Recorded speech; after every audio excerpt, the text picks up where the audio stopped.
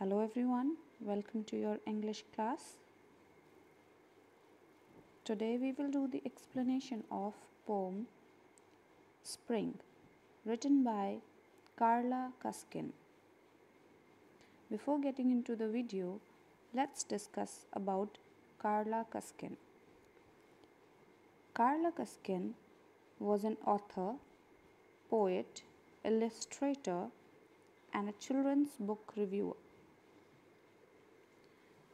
She was best known for her poetic musical style. She illustrated nearly half of the books she wrote. In this poem, Spring, the speaker welcomes the lively weather through words that denote color, beauty, and eagerness. Now let's start with the explanation of our poem. I'm shouting, I'm singing, I'm swinging through trees, I'm winging sky high with the buzzing black bees. In the first stanza, the speaker is shouting, singing, and swinging through trees. She is so excited that she feels as if she is flying high in the sky with the bees. Now let's move on to our stanza number 2. I'm the sun, I'm the moon, I'm the dew on the rose, I'm a rabbit whose habit is twitching his nose. In the second stanza, dear students, the poet Karla Kuskin welcomes the beautiful spring season, and she says that she has become one with the nature. Here, the poet uses the metaphor when she says she is the sun, the moon, the dew on the rose, and the rabbit. Dear students, do you know what is metaphor? Yeah, you must have read about figure of speech, or you will be reading further in your grammar about figure of speech. It's a part of a figure of speech metaphor when two unlike things, for example, here the girl and the object of nature, are compared, treated as one. Such comparison is called metaphor. In such comparisons, we never use words of comparison like, such. We don't use that. We directly compare uh, an object with some other object. For example, here it's given, here the comparison is between the poet and the sun, the moon, the dew on the roses, and the rabbit. She has beautifully compared herself with the beautiful things which are present in the nature. Now let's move on to para number 3. In this stanza, let's read this stanza.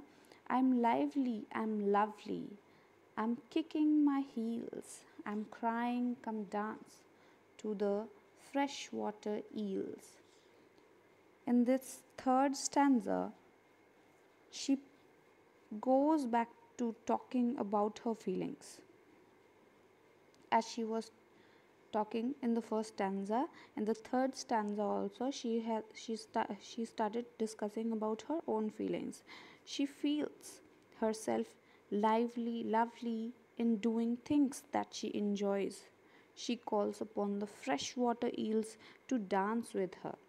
These lines show the eagerness and enthusiasm of the girl, happy with the arrival of joyful spring season.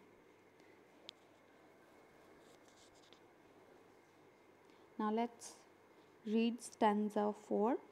I'm racing through meadows without any coat. I am a gambolling lamb. I am a light leaping goat. I am a bud. I am a blossom. I am a dove on the wing.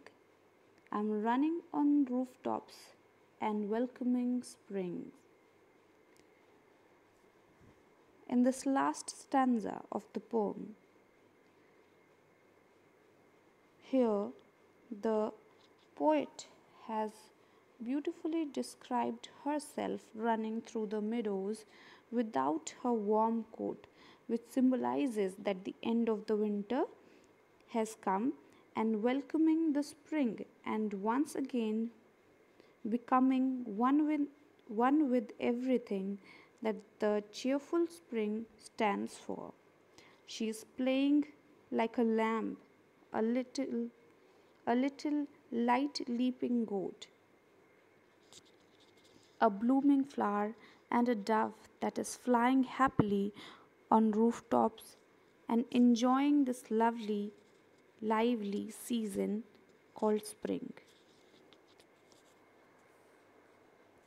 Dear students, I hope you all have understood that this poem is basically welcoming the beautiful spring season in which we all feel very happy to see the beautiful nature discovering and opening its new colors to the world and giving rejoice to us.